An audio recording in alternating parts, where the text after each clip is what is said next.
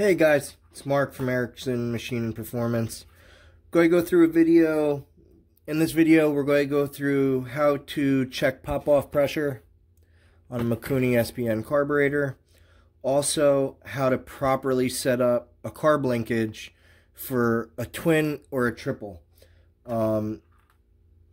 It seems straightforward, but if not done properly, you end up destroying the butterflies inside the carb really quickly. So I'm going to go through the steps on how we end up cutting off the shafts, setting up the linkages. We've got some really sweet parts for this build, for this customer.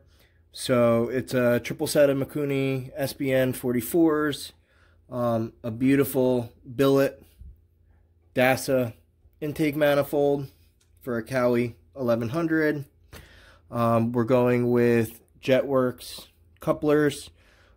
These couplers really are awesome. There's no play in them, so they work great. We're now a distributor for this company Pitch. These guys do phenomenal carbon fiber work. Make a whole bunch of other billet goodies, stuff like that. I'm going to be doing some other videos showing their products and stuff, but this is their carbon fiber jet plate. These things are killer.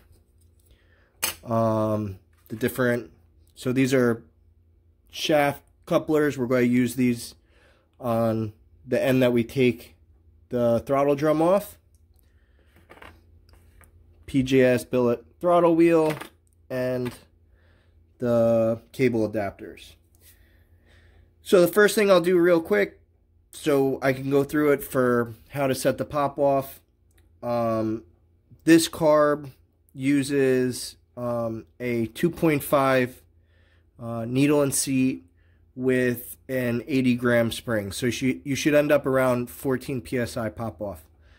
I'm going to end up changing that for this motor, but for this video, I'm just showing you how to check pop off. These will be opened up and changed at a later date. So to check pop off, you can check it by removing the front cover, or you can leave it closed. Me personally, I like removing the front cover because you can actually see it pop. So we'll do that. Once again, these although they look like Phillips head, if you look, there's a little dot. That little dot makes it not Phillips head. It's actually JIS. So you want to get the proper screwdriver for it so you don't end up stripping all the screws in the carburetor. So we'll go through.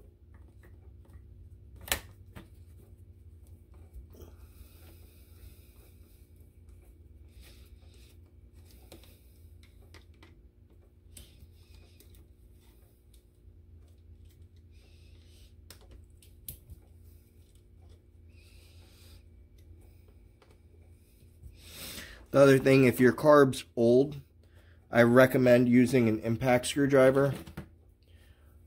These things are your friend. So what you end up doing, the best way to use it, make sure you have the right bit, set it on, use a hammer, tap it first, then set the impact screwdriver, make sure it's in the right direction, and then you take a hammer, you hit it, loosens the screw up, and then back it off by hand. By doing it that way, you're not going to strip any screws. Other thing, when you're opening up carbs, the jets in these things are really tiny, so you want to make sure you have a clear workspace. Whenever I work on carbs, I actually get a cardboard box, cut it up, set it down so there's no metal chips from me machining an engine or anything like that. Alright, so these are new carbs. They haven't had fuel in them. So I open them up, and I will just put a little drop of 2-stroke oil in the needle and seat, just so it's lubricated so you get an accurate reading. Move it back and forth a little. You can do it with fuel, it just makes a mess and smells. So to check the pop off, you're going to need a couple things. You're going to need a pop off gauge. You're also going to need a cap for the return line. and a couple wire ties. So what I do, I'll put the cap on.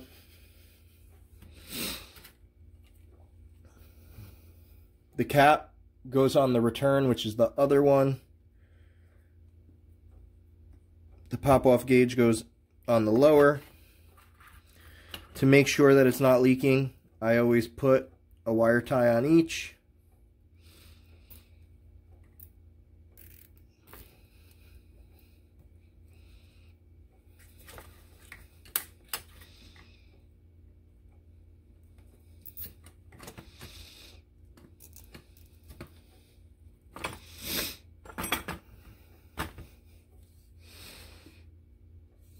Let's pump it up. 10, 12, 14 exactly. So this is reading exactly what this needle and seat are set for. We're going to end up with a higher pop-off pressure when these are all jetted properly. But one of the main things you're checking with this is, one, if you're where you need it to be. The other thing is making sure the needle and seat isn't leaking on you. Which is really, for the most part, what most people use it for.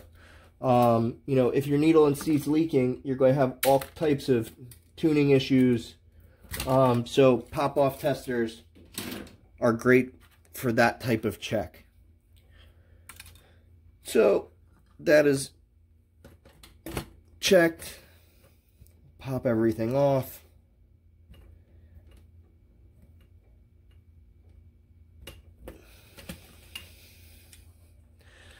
Set this aside. And let's put the new front covers on.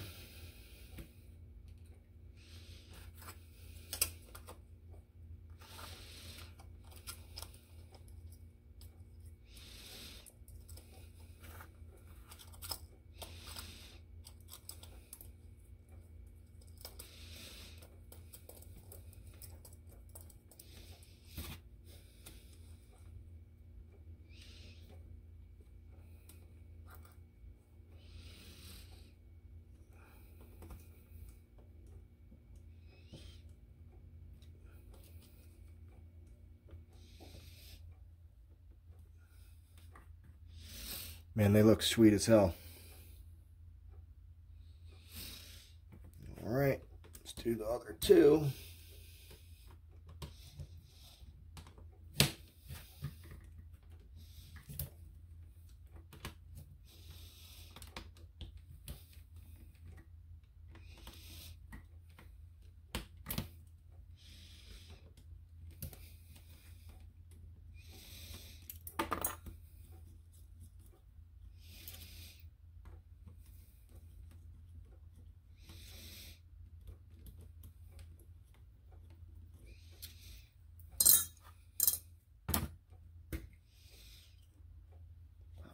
Off.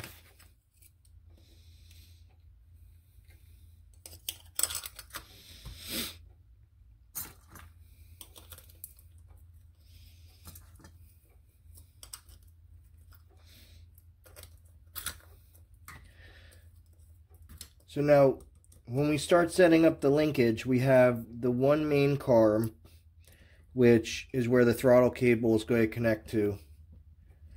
And then we have the other dummy carbs that just have the linkage to it.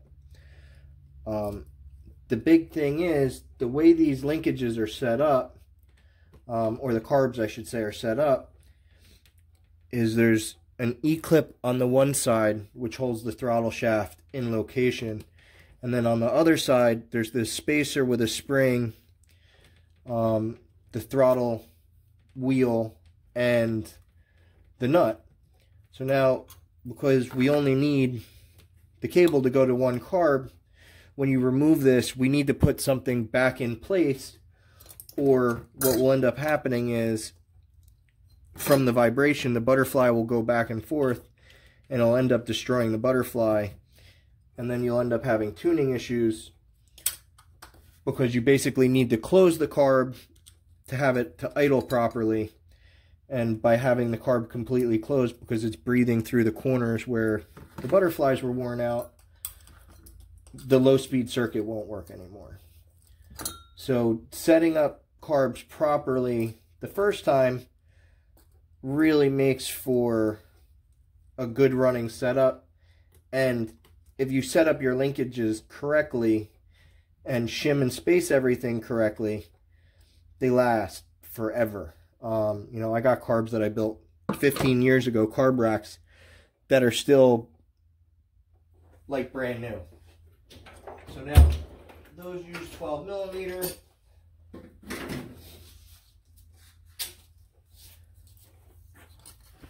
So we're going to make this the front carb. So we have to take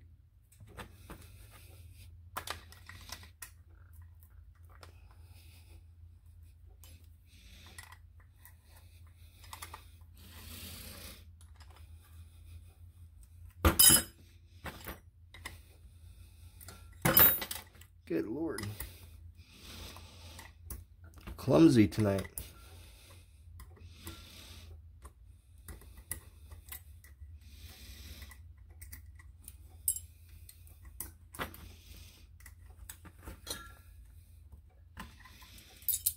Spring off. Back the idle screw off, because that's not needed anymore.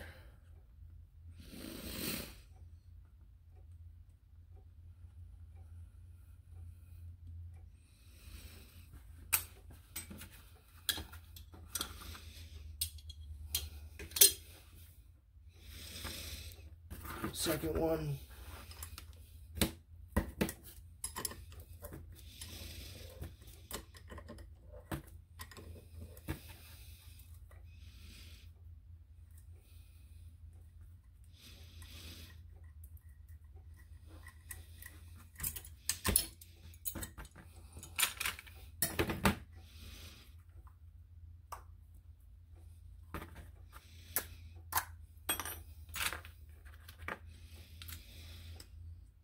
This idle screw out.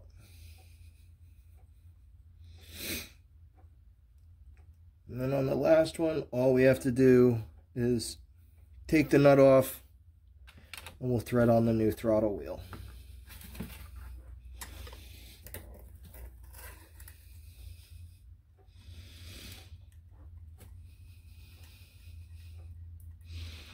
So there's a couple different design throttle wheels from Mikuni Carbs. Some of them thread on, some of them slip on like the OEM where it's keyed. So this PJS one is keyed, so it just slides on over like the stock one. We end up putting the washer back on, put the nut back on, tighten that up.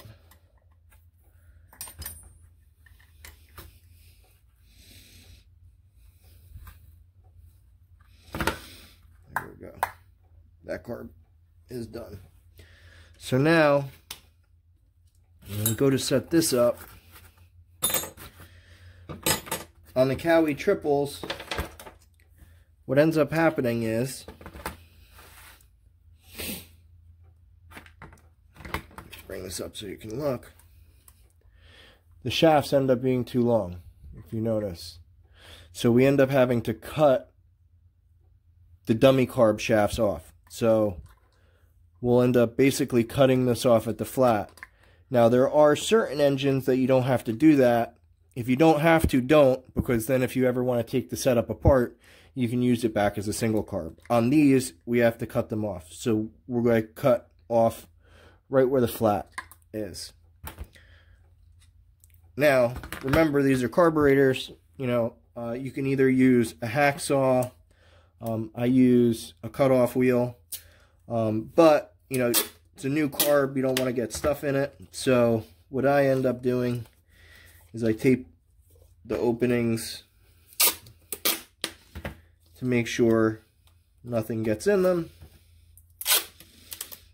So that way you don't end up with metal shavings getting in your fresh carburetors. Close the fuel line and the return as well. So, and also the pulse.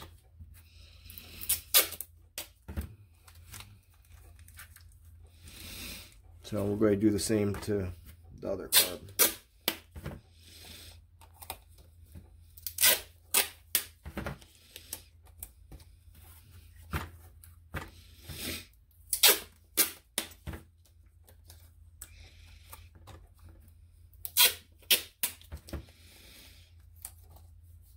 So for taping stuff, I've actually been using the exterior blue Scotch painter's tape. It's kind of like plasticky, if that's a word. But it works really, really well for taping off engine parts, because it actually stretches a little instead of like the normal painter's tapes, which are more like papery. So, all right. I'm going to shut the camera off for a second, cut these because it's going to be loud as hell on the grinder, and then I'll be right back. Alright guys, so we got the ends of the shafts all cut off. I deburred them on the other end because this is a fresh carburetor from Mikuni. They're painted, so you got to remove the paint off this end. That's all done. So now what we're going to do, the two dummy carburetors, we're going to put a little grease on the seal area. So just a dab will do you.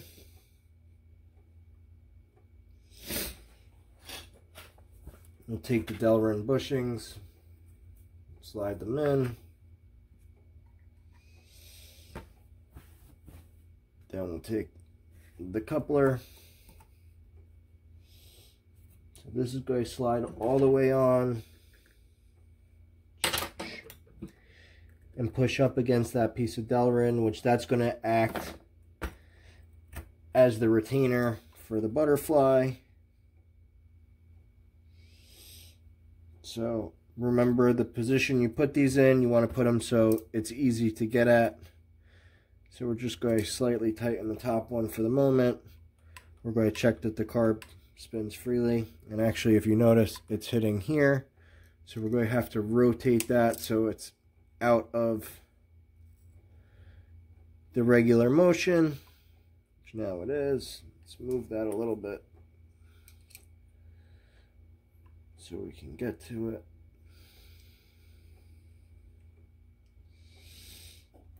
That's the regular, that's full throttle. There we go. So now that that's there, we'll tighten that up. Do the same thing on this side. Slide it on. Open it up to full throttle. Back it off a smidge. And we'll tighten up that top screw.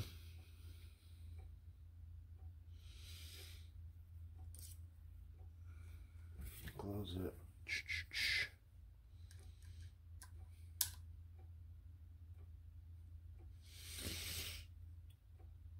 There we go. Perfect. So now we'll slide. Of course, it would help if I had the screws loose.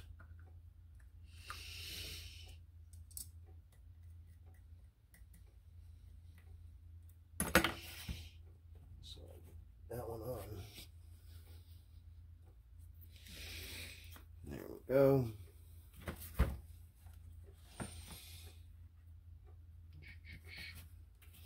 Perfect. And we will do the same on this side. Perfect. Now we'll take them, set them on the intake. Now that they're on the intake, we will flip them over.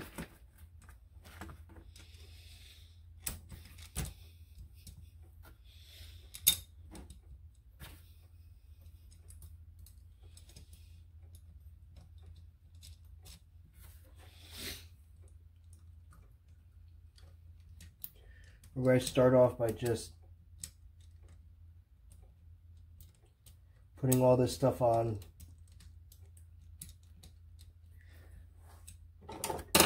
Hand tight so we can check that everything's aligned. If the carbs aren't aligned in a row, there's going to be a bind in the linkage.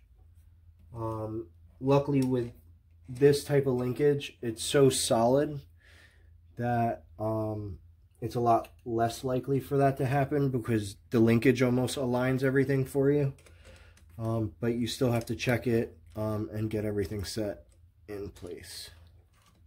So, but taking the little bit of time and setting it up properly, you know, you'll end up with years of trouble-free service.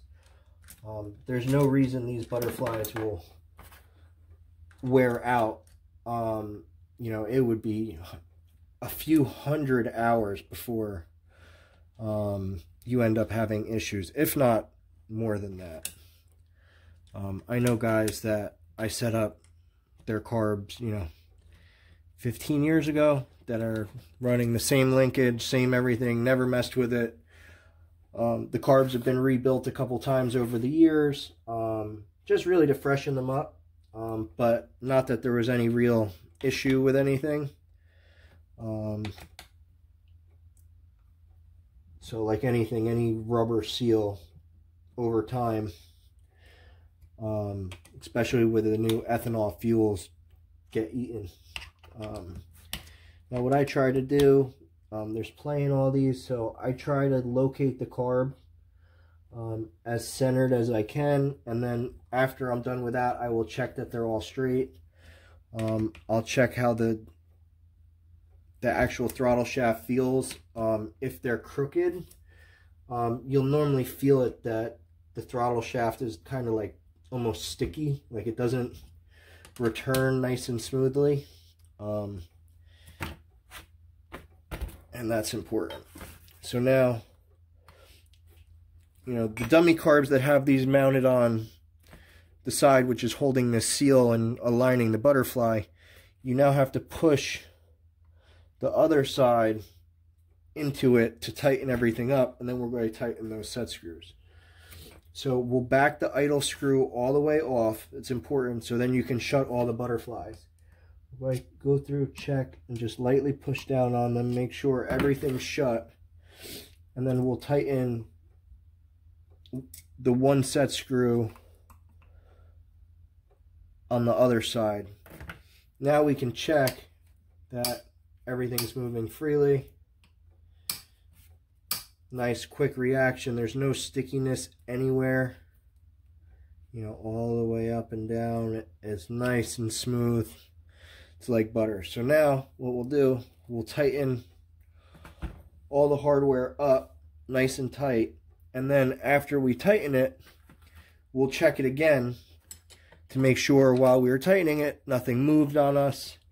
And as long as nothing moved, then we'll set the other set screws on it and we'll be good to go.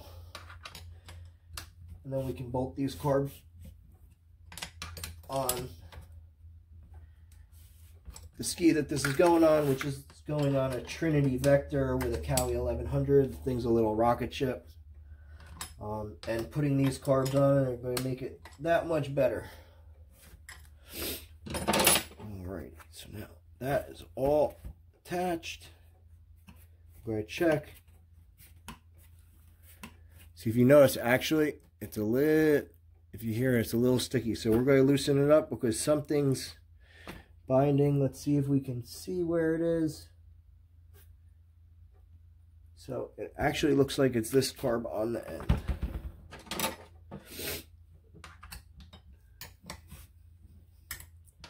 So what I do is I'll loosen the carb up. I'll check. It instantly goes away. So considering it instantly went away, we know that's the carb that was giving us issues. So we'll check if we can see why it is funny.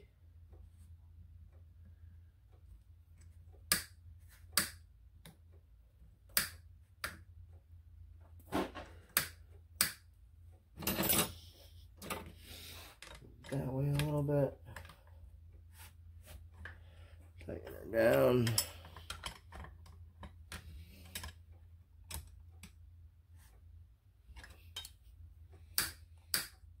Beautiful. Just get it down a little bit more. You always want to go through checks along the way So that way you know, when I first did it there was an issue, or when the problem happened, and then you can work your way back to what's causing your problem. So now we're going to go back through. We're going to tighten up the lower set screws on all these.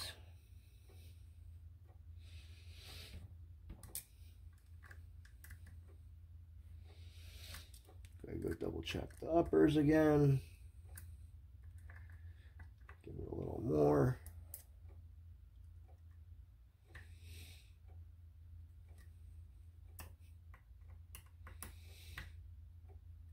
There we go. Beautiful. So I'm not going to actually put the linkage on for the customer because I don't think he knows how he's going to set it up yet. Whether it's going to be set like this, which this is the one linkage that comes with the DASA intake manifold, or if it's going to be set up pulling off of here. It really depends on what works in your hull. There isn't really a right or wrong answer. They both work and work phenomenally.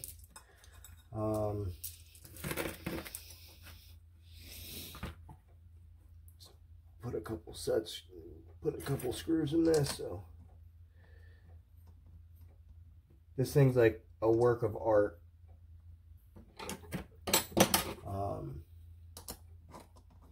I always joke around that billet is like man jewelry. You know, women like diamonds, men like billet.